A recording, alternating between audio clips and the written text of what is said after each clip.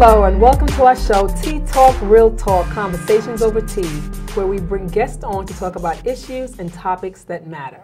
And so we have a beautiful lady, her name is Anita Russell, who is an author, entrepreneur, just a philanthropist, a sister, and she's here to just tell us her journey about her book and what she's doing in this world for people. Hi, Sharon. How are you? It's a pleasure. Thanks for coming. You're welcome. You're welcome. It truly is a pleasure to be here. I have just been on a very incredible journey probably since, I guess, about February or March when I was invited to work on this project. And one of the things that I can say is I really enjoy social media. And social media is really the medium through which this actually happened. The woman that I work with, her name is Erica Gordon, as the compiler. I've never even met her in person, right. But we've spoken on the phone, we've emailed, we've texted, we've done all of that. And what she did was she was very instrumental in bringing together a group of 30 women, myself included and her also included, to write this book. And it was an incredible journey on a personal level, but also in terms of connecting with I have like a whole entire network of people now that I did not have prior to the book. So tell us the name of the book. The name of the book is Motherhood, Dreams, and Success. And it's I'm sorry, I'm going to read the whole title. Motherhood, Dreams, and Success, You Can Have It All. And what the book is basically a testimony to, even though women are primarily responsible for taking care of the children and raising up the family and all that sort of thing. But, I believe God put a dream and a purpose in everybody, including women. Right. And so I think what happens is that we often find ourselves kind of putting all of the responsibilities and the family and, ministry and all of that. We put all of that before ourselves. Right. But what you often find is, and it was in my case, is that you just have this thing in the back of your mind that keeps telling you you're supposed to be doing something else. Exactly. So that's kind of how I felt as I was, not even as I was writing the book, but in the years approaching writing this book. I knew there was something else that I was supposed to be doing. I knew it had something to do with writing, because I would say to my friends, I think there's a book inside of me. Like, I don't know what I'm supposed to write with, whatever. Right. But I knew something was going to come about. But I believe that that was just God speaking to me and letting me know there's something that I have prepared for you. Right. And it's exciting. It's very exciting. It's exciting when you have it inside of you and you're not really sure, but then here's someone that comes knocking on your door, and that person now has helped you to get it out there. Exactly. And so that is very exciting. The book looks very nice. I did start reading it. The story is really a nice story. So you can tell us a little bit, just a drop. We do want people to pick up this wonderful book. Yes, absolutely. Absolutely. Really inspiring.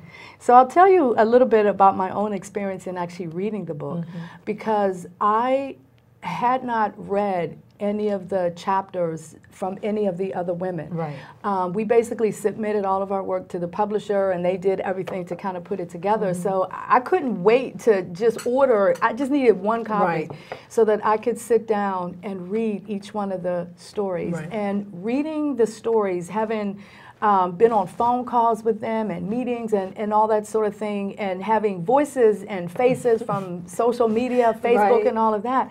But when I sat down and read each one of their stories, oh my gosh, it was just a very incredible, enlightening experience, because I heard them talk about different things, but then this kind of gave me a lot more insight and some of the things that they went through.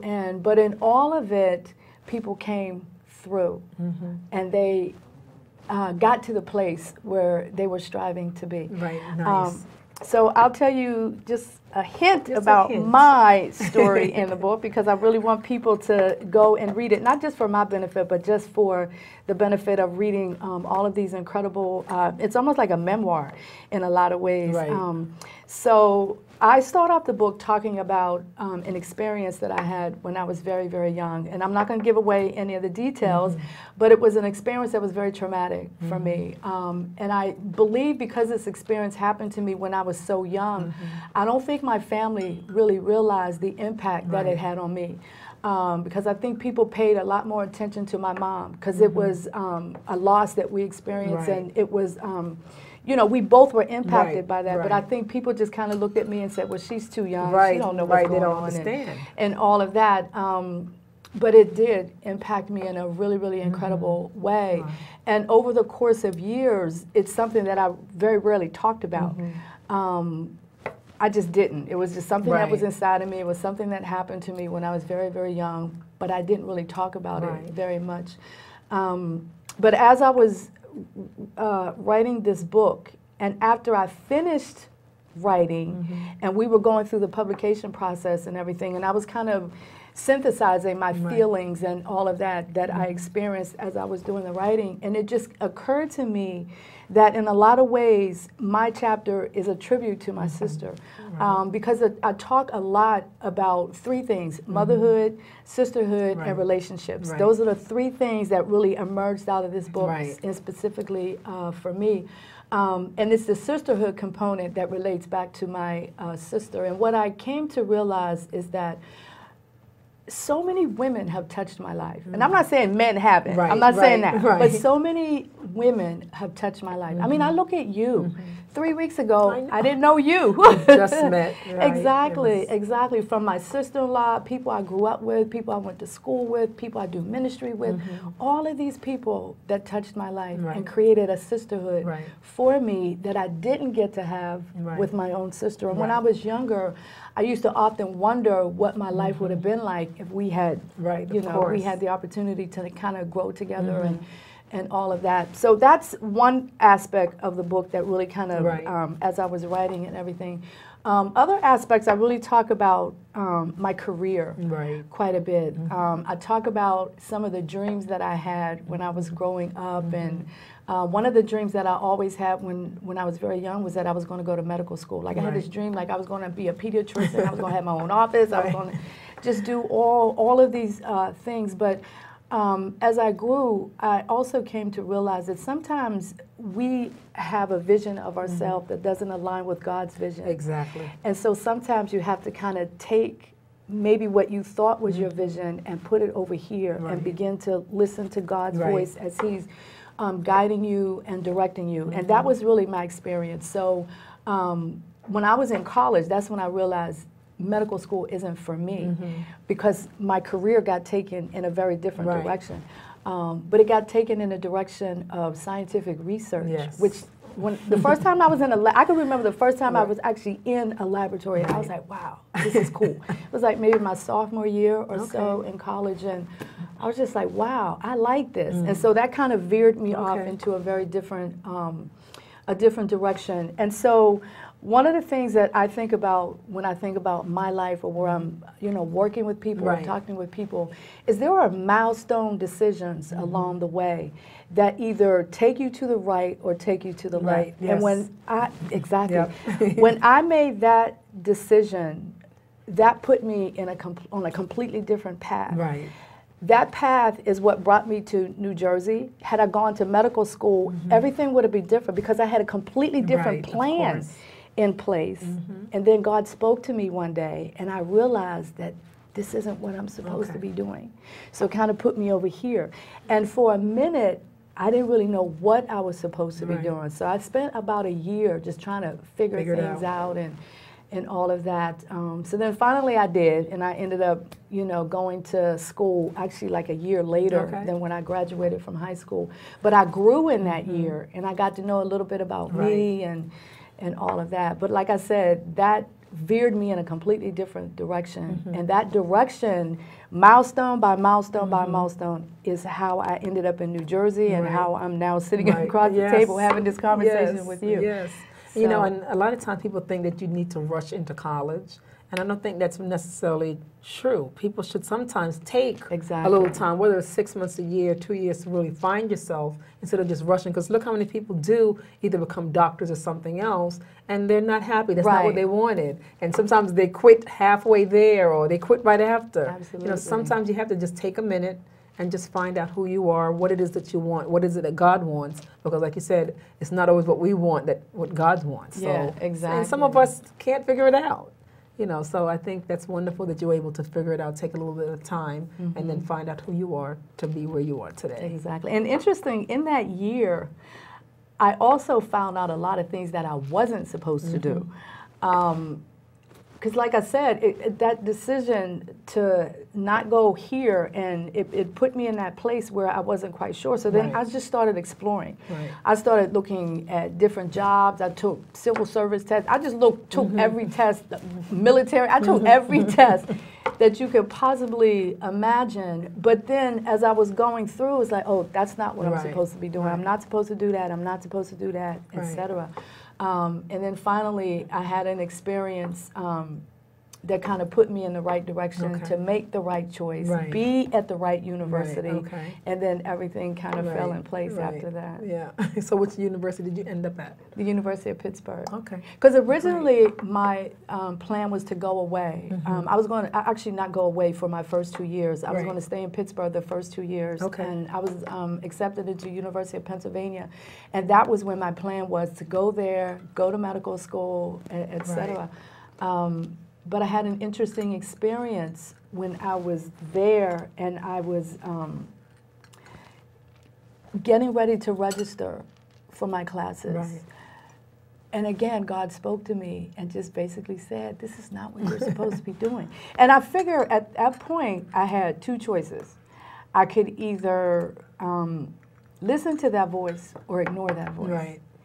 And I decided, because the feeling that I had, the emotion that I had when I heard that, I just kind of knew, like, this is not what you're supposed to be, what you're supposed to be doing. So then after that, follow I just your did gut. it. Exactly. You really do. And you got to learn how to listen. And some of us do, because there's times when I am praying and I'm like, okay, Lord, you know, and I think I'm asking for things, but I don't always hear them, and I feel like maybe I'm not asking right, or maybe, you know, so sometimes it's harder for some people to really hear what it is that we need to be doing. Absolutely. So maybe there's just too much noise, as they would say, way too much noise going on up in here. Exactly. You know, but it's taking that time and just breathing and relaxing and just really trying to find out who you are and speak to God a little bit more. Yes. So and what nice. I find also is that because God works through people, you also have to begin to pay attention to the people that God is planning in your life. Like, some people are there for a particular season to do a particular thing. And then they move on, they move out of your life. And then other people are there for something a little bit longer duration. So again, I think about Erica. The point when Erica came into my life was the perfect point for her to be there. But I also know that that was God directed, because like you, I was praying. I had taken early retirement from corporate America about, it's over a year now, back in February 2013. And I know there were people who kind of looked at that and said, you are completely crazy. Why would you walk away from your, and I had a wonderful job. I had a wonderful job. I learned, it was an incredible learning experience. And I was there for over 20 years or so. It was very well established. People knew me. The CEO knew me. You know, all of those things. So it was great. But again, just like when going into, initially when I thought I was going in one place in college, and God spoke and said, this is not what you're supposed to be doing. What he spoke to me in this instance was, your time is up here. You've given everything that you were supposed to give, and you've gotten out of it everything that you're supposed to get out of it. So it's time for you to move on. But it took me a while. Like, I didn't listen at first, because I was like, okay, I just need to make sure that this isn't my own chatter, that it isn't my own thoughts. I needed confirmation. And sometimes you can ask God, like, I need to know that this is really you speaking to me. And so I asked for confirmation, and he got it. And when I got it, I was like, okay, I'm definitely supposed to be leaving. So. Yeah, no, that's incredible. Yeah, because I mean, just like I met you at Arts All Night at that wonderful festival in Trenton. Exactly. And you inspired me just from your story about your book and everything. So, you know, I just said I had to bring you on the show so that you can kind of share your journey, You know, I think it's a great thing when women can come together and compile something like this. You know, this is a wonderful thing. So absolutely. And I have to tell you, the night that I met you, I don't know if I had shared this with you the other day, but I was simply thirsty. And I had been thirsty for about the past hour or so, and I kept saying, oh, let's go out and get something to drink.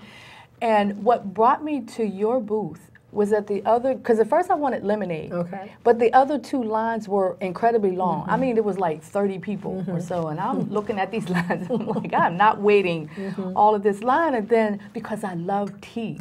I love tea. I'm not a coffee drinker at all, but at any given time, I'll have all kinds of teas in my house. And when I saw your booth, that immediately drew me to you. And the other thing that drew me to you, I'm just going to tell you, was your hair. Because I loved your hair. I was like, I love her hair. Thank you. You know, so just your presence is what drew me, and the tea is what drew me to your booth. But look at what came out of that. I just wanted a cup of tea. I know. And look at what came out of that. And you came out and supported me for my Phenomenal Woman's Night Out, which was wonderful. Which was incredible. You and Gail came, and, you know, she also has her book, so that's wonderful. Wonderful. Yeah, so I'm really excited that you came on here today.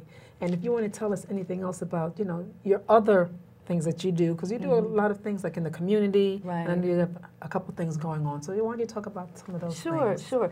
I'm also an entrepreneur. Well, I left corporate America, so I had to do something. So I decided I'll just become a full-time entrepreneur. And I have a travel club. I'm a part of Royal Ventures, which is a travel club.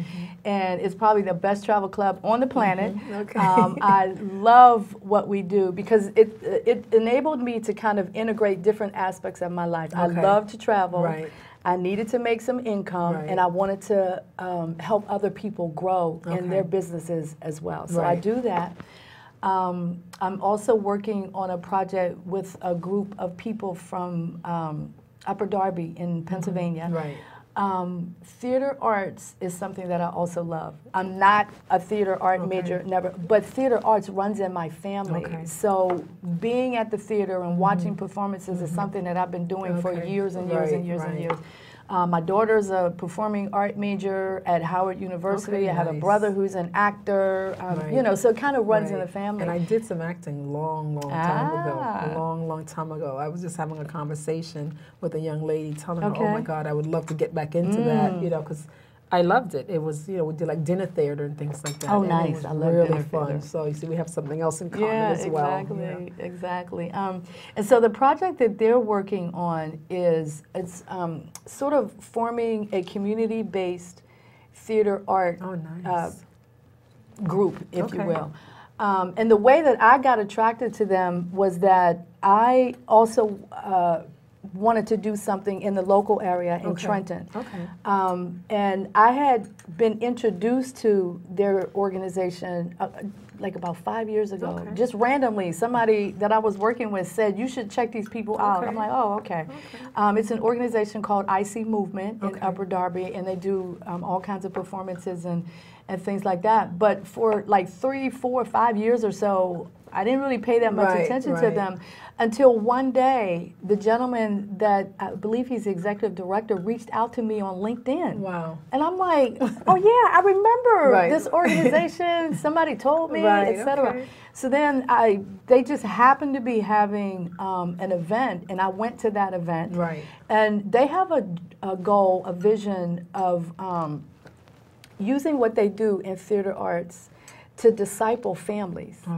And so what they're creating is this vision around using theater arts to draw families in. So not just to drop their children off, but to kind of be involved with that. And then the productions that they do, the learning that they do, because it's all based on learning the word and being in scripture and all of that. What they do is they'll have things planned for the kids to do at home with the family. So the ultimate goal is discipleship in the home, but connecting it to theater arts. So I'm just really excited to be working on that. Yeah, that's exciting. And it makes it even more exciting for me because with what I do, you know, with my workshops, I decided about a month or two ago that even though, you know, what I do is for the youth, whether it's young kids or not, and I do it for some adults, I wanted to start focusing on the family. Oh, nice. Because yes. as you know, especially in our communities, you know, whether it's a single parent or parents are just working too many jobs and the kids are left at home and nobody's really educating them in terms of etiquette and things like that, I wanted to really concentrate on the family. Instead of me just teaching the kids, teach the family. Absolutely. Let the family learn also about dinner time. Because I know for me, growing up, we sat down and had dinner together. Yes. And when you have dinner together, there's so many important things that happen. So one, you're going to build a stronger relationship and bond. Yes. You're going to ask that person, well, how was your day? You know, if there's any problems in school, that's the time to talk about it. Yes. It's also going to probably, you're going to eat healthier, because I think when the family's eating together, you're going to tend to cook healthier. You're not going to be out eating fast foods and things like that. Plus, you're going to save money. Right. You know, if you're not eating out. You're going to just do so many things together, and it's just a wonderful thing. So I love to hear anything that's family-oriented. I know it was about 2 or 3 weeks ago that Trenton, they had a family day, and I was like, wow, that's exciting. So I had to go and do my little volunteering there, because anything now that's about the family, I'm just all for that, because that is the key to also less violence. Absolutely. So that's just exciting to hear that. And one thing that you touched upon is single parenthood. So I am a single mom. And I know sometimes there are people who will look at that with a somewhat negative attitude. But what I have found is motherhood in general is something that has really, really strengthened me. And so I mentioned those things, motherhood, sisterhood, and relationships. And what I've found, because I have 2 daughters, I mentioned my one daughter, Olivia, who's a student at Howard University, but I also have my other daughter, Hillary, and she has a son, Zane. And we kind of live in the house together and everything. And that sisterhood is something that is beginning to emerge. Right. It's beginning to emerge between myself and my daughter, Hillary. Right. We've had some challenges in our mother-daughter relationship over the years. Like every other mom, right? So major, major challenges. But when I look at her now, she is just growing into such a wonderful, other-centered, because she kind of went through that thing where it's kind of me, and all of that, but she's really beginning to look at herself from a completely different perspective. But what that's helping us to do in our relationship is now add sisterhood onto motherhood, especially since she's a mom also. Right, and so that's the change. So when they have their own, they understand. They couldn't, not that they didn't have the mind to understand, but now they really can, because now they're going through some of the same things. Like when you were as a mom, they can relate a little bit better now. So she's walking in that role that I used to walk in, and the changes that I'm seeing in her. And I would say, I think changes is a weak word, what I'm seeing. What I'm seeing is transformation. And that is helping our relationship, but not mother-daughter. It's more like beginning to be that sisterhood kind of thing, because we can talk about things that, like 5 years ago, no way. I know. But now we can talk about different things. And then my other daughter, Olivia, I'm still kind of mommy to her, which is fine. She's the younger one? Yeah, she's the younger one, which is fine. But Olivia is incredible. She's an incredibly talented person, and I tell her all the time, you have no idea how gifted you are. You have no idea how much is going to come out of you, because it's that growth process, and the more you grow, the more you develop, the more gets revealed in terms of what your potential is and all of that. So she's in New York now. She's in a program, William Esper Studio, and she's studying acting for the summer. So it's her and then some of her friends and all of that. So again, that motherhood thing, that sisterhood thing, and the thing that ties it all together is the relationship. Yes.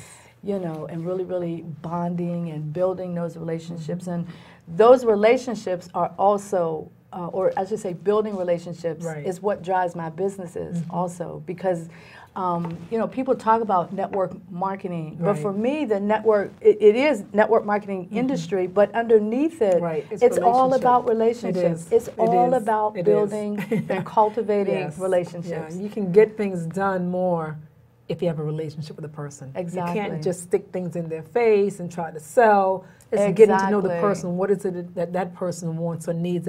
How can you help that person? Exactly. You know, a lot of times people are not about that. They're just about selling you and pushing things in your face. And that's not how you build a relationship. You have to really speak to the person, hold their hand, you know, and just really talk and get to know them more. So, yeah, I mean, I'm so excited that I met you. You know, you're a positive sister. Thanks for being my new sister. Thank you. You know, I am really excited, and I really want to learn more about the travel club because I haven't had the time to travel because of my business being an entrepreneur. But I definitely want to learn more and, you know, do some of those things with you ladies. It's fantastic. Last year, I'm a big proponent of family vacation. Like, I'm the kind of person, I'll call my brother in California, I'll call my brother in Pittsburgh and say, we're going to Florida for Christmas.